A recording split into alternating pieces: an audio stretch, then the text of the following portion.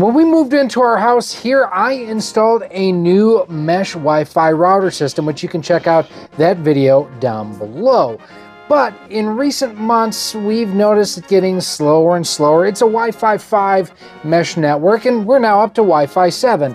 And I've been pricing some systems, and earlier in 2025, I actually tried a TP-Link Deco version that, quite honestly, didn't work that well.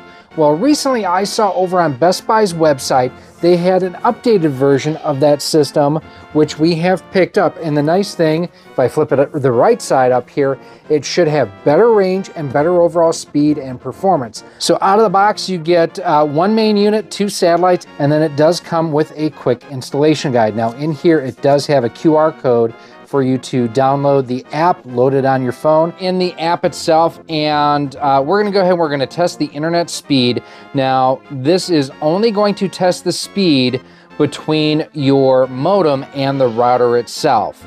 And as you can see here, you know, we have very good speeds here, 920 megabits down, 924 megabits up, 1 millisecond of ping. Now let's also go ahead and just test the speed from the wireless routers to our phone here.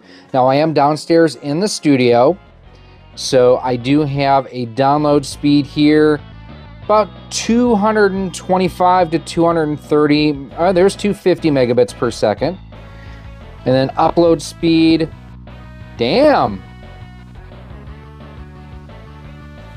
You know, so very good upload speed here. Let's go ahead and let's just check out some of the history that we've done here. Here you can see some speeds that I've tested the last couple of weeks since I've had this system installed.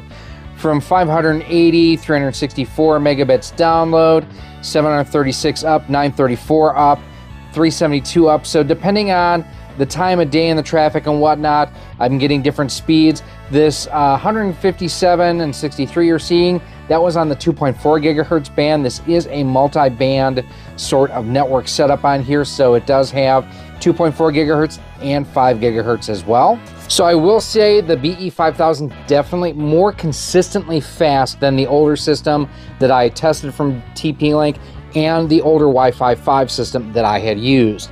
Now I have had to go ahead and play around with this a little bit as far as position, setting up between, you know, the Internet of Things sort of settings that you can go ahead and do on a Wi-Fi network, kind of earmarking what needs to be on which band, setting up a guest network and everything. I will have a link down below where you can check this out. Also, stay tuned for a full-blown unboxing and review of this. This has been pretty impressive.